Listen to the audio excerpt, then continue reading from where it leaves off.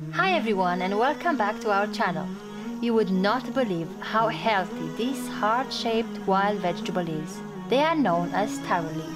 They are a rich source of protein, fiber, magnesium, potassium, zinc, phosphorus, and so on.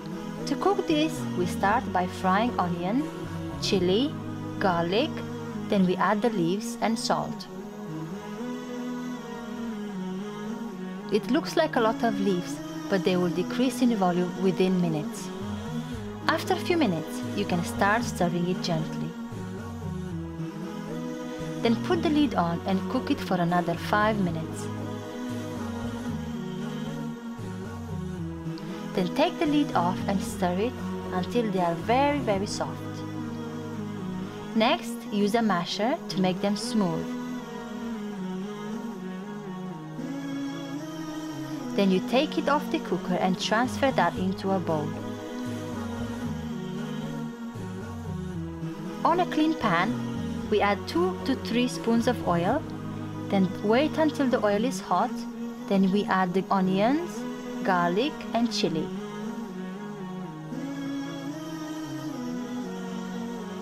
We fry them until they are golden brown.